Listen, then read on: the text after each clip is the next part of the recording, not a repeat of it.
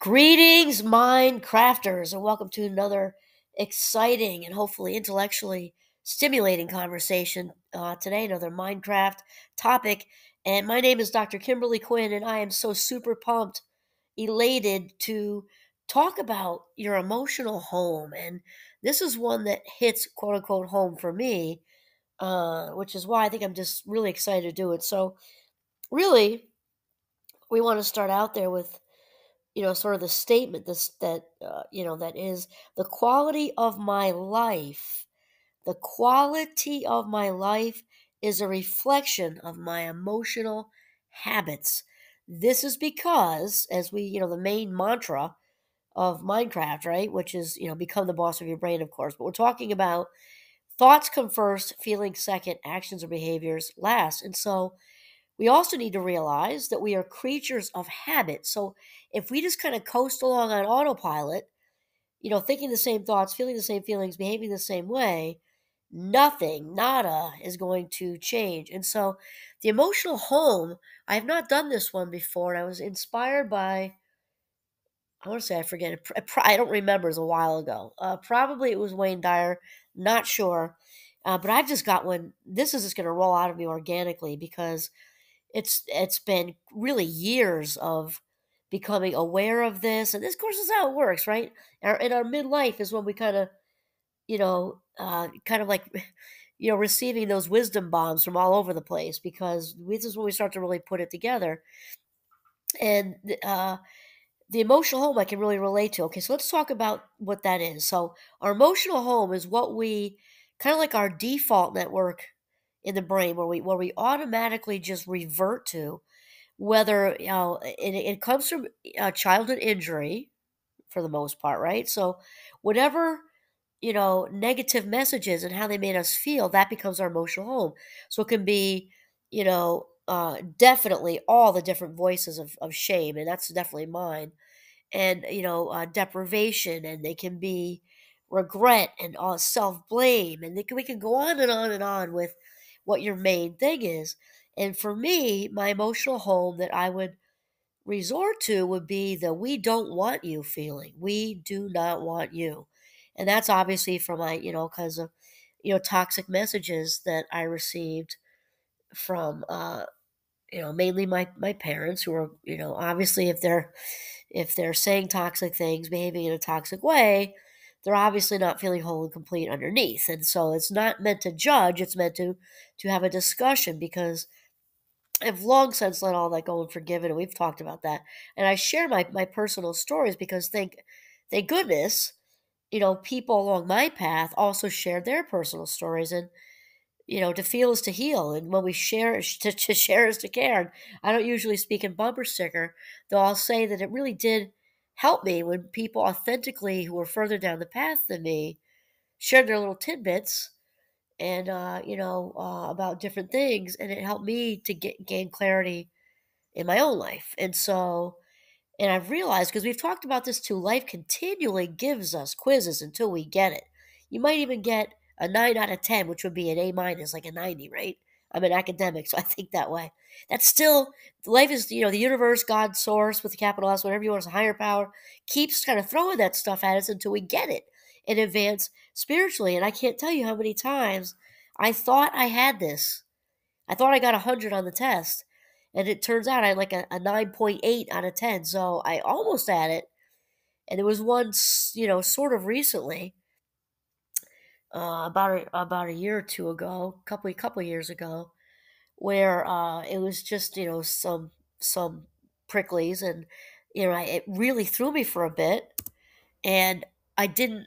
I had to process it. I'm like, oh my God, that quiz is back. So this is what we're going to talk about today: is where this comfortable, we can be very comfortable, become very comfortable with with unhealthy thoughts and feelings. That probably doesn't see, it's very counterintuitive, but if this is what we've heard growing up, especially, it can be before we're 2 years old. We don't even have a lot of language then, but 2 year olds have feelings, and they can receive more language, and they can express.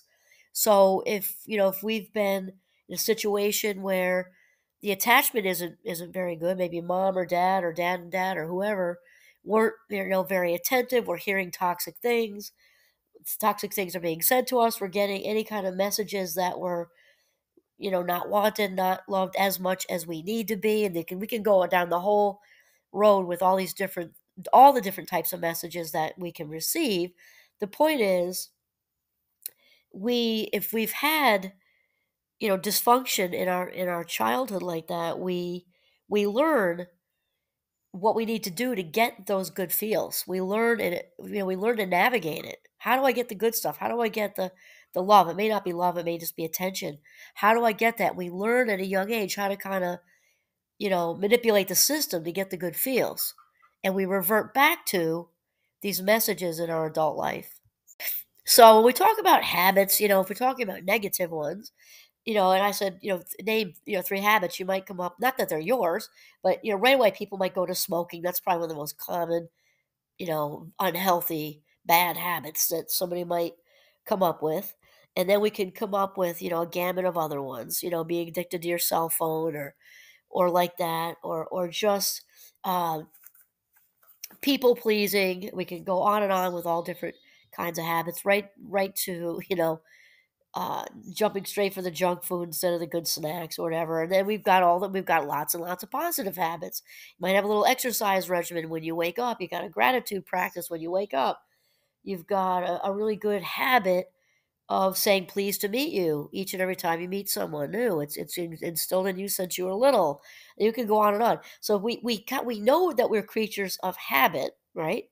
I just don't know that I don't know that I believe that many people get that emotions can be habitual as well. We can actually become addicted to feeling certain ways because we get payoff in it because we're used to letting those emotions roll right through. Then the brain continues to look for it, and then it's the same sort of hamster wheel as it is with any other habit. And unless we, become aware of it, because the majority of this is unconscious, unless we become aware of it, it's very difficult to throw a wrench in it to stop it. And I do know that Wayne Dyer talks about this a lot, but so does Joe Dispenza. I also like him a lot. I go on little jags with people. Wayne Dyer I listen to pretty frequently.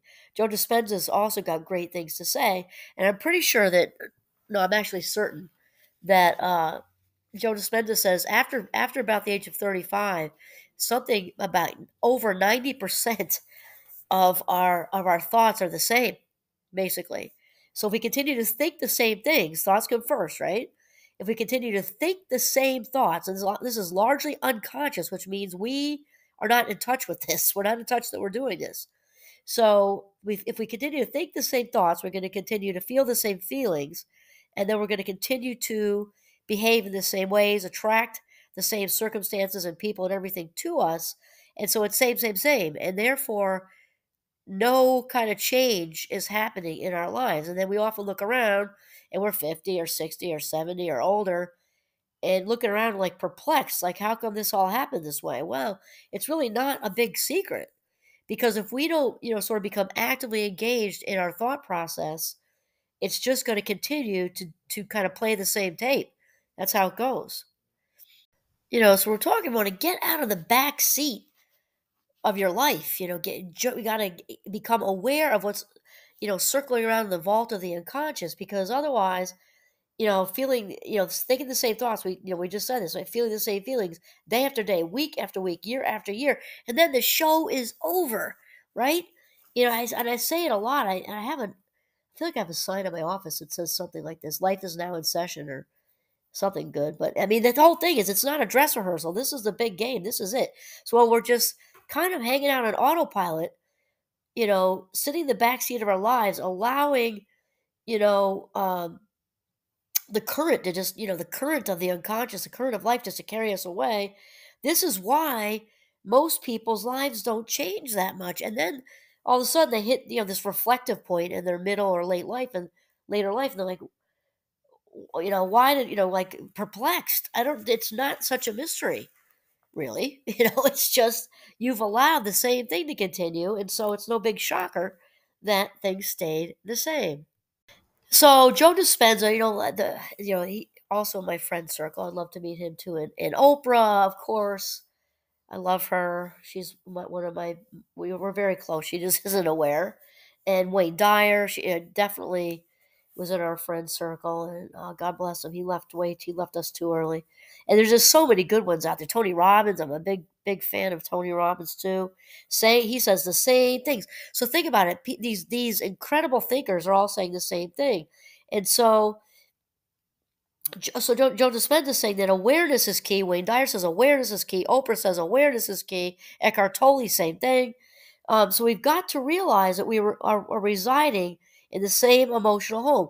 We all have a home base, and we return to it like a homing pigeon until something shakes us up and wakes us up. So a good example would be an abusive relationship. Think of like this is so stereotypical, but a super abusive, codependent relationship where she's getting beaten up emotionally and or physically, goes right back to the same emotional home of worthlessness. And I deserve this, and he's going to change for me, and he's going to do this, go to counseling for me, and then and then this cycle happens, and somebody gets her to break up with him, or he takes off, or there's a restraining order, or whatever, and then a little bit of time goes by, probably not that much, and here comes another jerk showing up wearing a different outfit, and he's exactly the same because we teach people how to treat us, and she is teaching people because of these feelings of unworthiness underneath and this comfortable emotional home of being mistreated and even abused that comes from childhood injury. She's become used to being mistreated, even though on some level she's intelligent, knows it's not okay, knows it's against the law even, and knows that it's not really making her happy. It's a codependent dope fix, because that's what it is. Because when we return to our emotional home, we are landing in that place of injury again, which we often try to medicate with codependency or alcohol or shopping or whatever. We want to medicate that wound, and obviously it just doesn't work. So all the people pleasing and rescuing that codependents do is all not the same, or sorry, is the same. When codependents try to self medicate sorry, oh my goodness, when we try to self medicate, I have a little sinus infection. That's what it is. We try to self medicate with alcohol, shopping, sex, porn, cell phones, whatever, and codependency. We're trying to kind of ice ourselves from the pain of the injury that's underneath, which is most often based in shame, right? That feeling of being defective, flawed, damaged goods, just not good enough. It's that feeling of just being um, damaged. I can't think of a better way to say it. Shame is the spiritual and emotional equivalent of drinking turpentine for breakfast instead of orange juice. That's how I describe shame. Shame just says I am flawed and defective in some way, damaged goods. Okay, so when we do any of these behaviors, that's just us trying to soothe a really old wound, and obviously it doesn't work. So the emotional home here is for her is one of worthlessness, because she just continues to think the same things, which leads her to feelings of worthlessness, which leads her to the behavior of being in these bad relationships which then confirm what she already believes to be true, which is that she isn't worthy of a good, healthy, loving, kind relationship. Then it all solidifies because the brain found what it was looking for. See, I'm not worthy, I told you.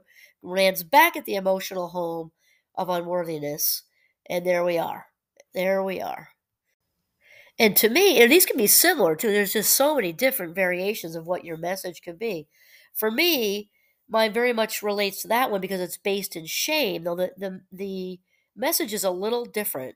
And I've had so many talks with my rooftop friend. Any of you who read that 7 Days article a couple of years ago, my rooftop friend, she and I grew up together, and the rooftop name comes from we used to climb up on the roof, really young, like 6, and climb up onto the roof. Our houses are right behind each other, and we used to process the stuff going on in our lives. We were deep seas. We didn't even realize it. You're 6, you think everybody's like that, and 6 and 7, we used to talk about all this stuff. So very recently, we talk every couple of weeks. we talking about what we're both sort of what we both continue to attract and the life quizzes, and we talk about all of this very frequently. That my emotional home and this message is very similar to the other one, but based in shame because mine is we don't want you. And as I mentioned earlier, I've passed all these quizzes. I'm so aware of it. I'm really aware of it. And even then, I thought I was just all set. And then came another quiz, and it was a couple years ago. It was in the workplace. There were just a couple of pricklies there. It was, and the story of it isn't as big as the message. It was like and it was just a prickly, petty, clicky thing that you wouldn't think would happen with professional people, the story wouldn't be big for them, but it was big for me, and it was just a blatant leaving me out of something. It was just very the intention was strong. It wasn't my imagination. It was very, very strong, and a couple of others witnessed it. And so this goes back a few years, and I went home, and I was in the Jeep, and I started to get teary. I'm like, what the heck? Because it was really petty. The situation was pretty stupid, but the message was so deep, and it hit me. It struck me on like a cellular level, and I knew, not right in that minute, pretty close though, actually, because it's like, how did I let them? Yeah, how did I let them get in there? And it was another quiz of "We don't want you" with this little thing that was going on in the workplace, and I called I, of course, told my husband, who's my very, very, very best friend in the world, and and we've talked about this too because we all have something. He said that's absolutely what it is, and I called my rooftop friend, and she said, "Oh, that's absolutely what it is." So even though what might have been, it was mean spirited. That was definitely mean spirited. That isn't my imagination either, but it was petty and stupid. And I think if that weren't my emotional home, I might have, if it were someone else, I might have was been just like, well, screw you, you know. But for me, they kind of they really hit that emotional home nerve, and so now I worked through it, realized that's what it was, set myself tremendous healing energy.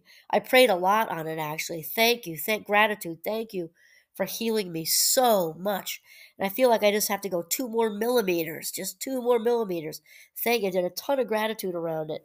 And then I'm going to share with you a visual that I did because it may help you with whatever your emotional home is because it's really, and this is sort of recent. That was a few years ago, and maybe it was maybe just a few months after that where I came up with this visual for myself.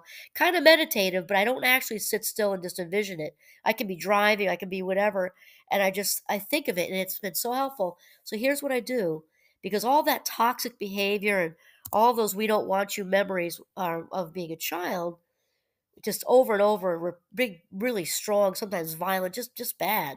What I do is I picture where my house was in this neighborhood. It was in a suburban New York neighborhood with houses on every side, right next to each other, sort of thing. And I picture where my house was, kind of like a missing tooth. So I picture the road, and it's Mr. So and so's house, their house, this house, that house with the cats, whatever. And I picture the lot of my home when I was a teenager, which actually had a beautiful view of a small mountain range, even in the neighborhood. And I picture the house gone; it's not there. But what I picture is like gorgeous Vermont wildflowers. So it goes house, the lot with a beautiful flowers, a breeze. Picture all the honeysuckles and the brown-eyed Susans and the little orange paint brushes. So it's and those little purple ones. I don't know their name, and just and they're kind of moving in the breeze. The other houses are all there, just not mine. And then I'm just kind of sitting or standing. Doesn't matter what age you are. I'm whatever age. I have my favorite hat on sometimes, and I'm staring at this.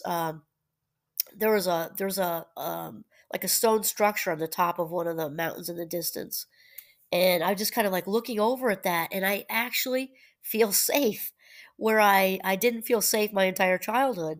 Yet I've changed the visual of my emotional home with the wildflowers, again, like a missing tooth between the other houses, looking out at the view, and I can actually be there, stand there, sit there on that property in my mind's eye, and I feel 100% safe and good, and I'm flourishing and thriving.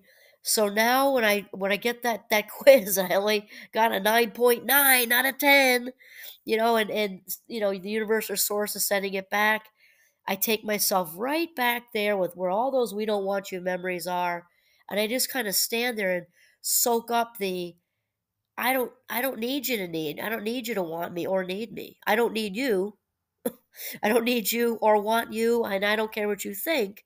I don't care what anyone thinks, because I want me. I love me, and I'm really good now. I'm all set. And I throw some gratitude at it. I wouldn't want to relive it all, but I'm so grateful. I'm so grateful for all of those things. How I came out on the end of all those things happening to me as a child.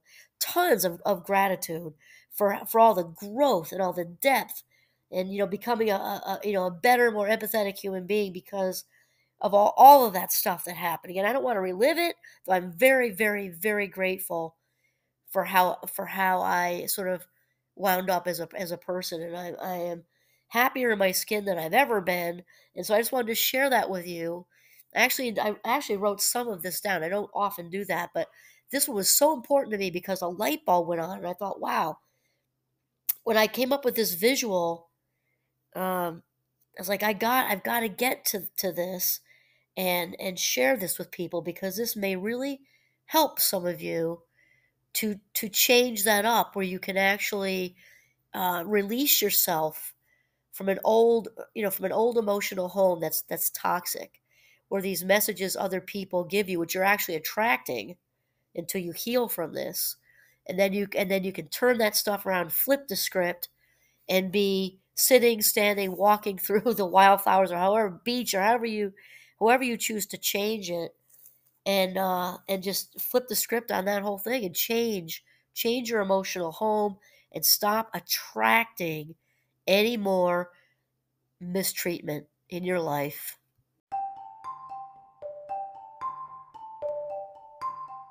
Okay, so this is a nice sort of natural wind up here. This was a heartfelt one for me. I mean, I feel them all. I feel them all. Of course, I love doing this podcast, and also the YouTube channel, and everything else I do that involves, positivity, and also have a thing which is sort of under the big umbrella of positivity, but helping people to see their value. And I think this one today, hopefully, kind of touched on that for some of you. And I really do hope it was helpful.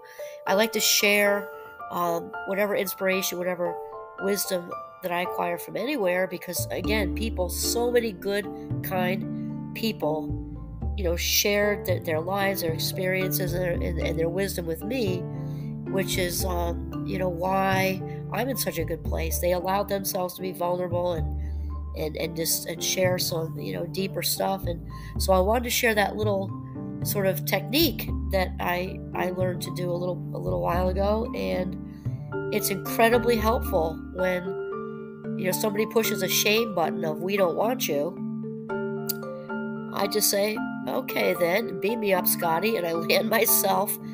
And now, you don't even know, I used to drive past that exit in New York to see my rooftop friend, and also I had friends in Jersey and stuff, and I had to go by, and I would wait. This is way back, like a few decades ago. I'd be coming back from college or whatever, and I would roll by exit 18 on the New York thruway and feel like I was going to throw up all over the car. That's where I used to be, just driving by that exit, because that's how toxic my childhood was. And so there is definitely hope for anyone who has a situation like that, because once you create that visual, I'm telling you, I can literally in my mind's eye, walk through there as my 10-year-old self in overalls, or I can walk through there in my baseball uniform, and as little, or in high school, I can walk through there as my 58-year-old self, barefoot and in shorts with my favorite travel hat, whatever, and look at that gorgeous view of Mohawk Mountain House up there. Well, actually, it's not a Mohawk Mountain, not Mountain House, and Skytop, which is that stone structure at the top, and just feel completely at peace. And so, okay, that's it. I wish you all the best. Thank you for listening. This is Kimberly Quinn signing off from the beautiful northern Vermont. Have a mindful, healing day.